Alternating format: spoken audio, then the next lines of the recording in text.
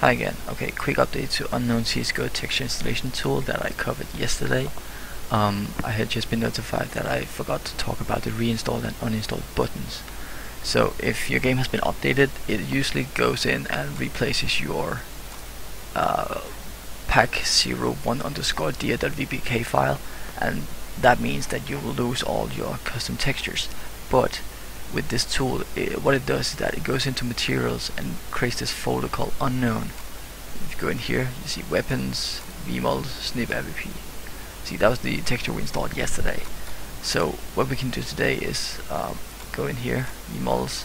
Now I downloaded this crappy texture for the AUG, and it didn't come with a folder, so I'm gonna have to create that myself. Rif_AUG, and then we just place the texture in there. Boom.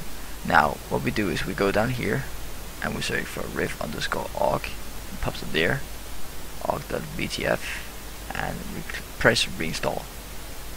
Successfully installed 4 textures. That's the 2 in here and 1 there. I'm not sure why it says 4, but oh well. Now when we launch the game, here we go, the texture here should be installed. This is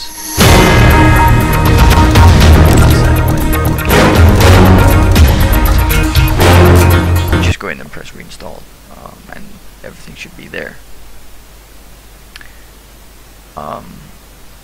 As a matter of fact, I just realized that you might actually not even have to go in and find the texture that you want to replace in the tool itself. You just have to place them in the folder and then better safe than sorry.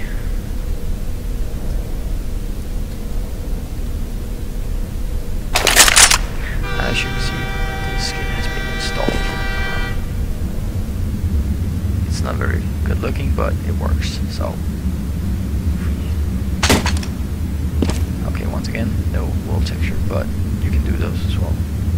So yeah, as you can see, it works, and it's really handy. And Happy New Year to all of you.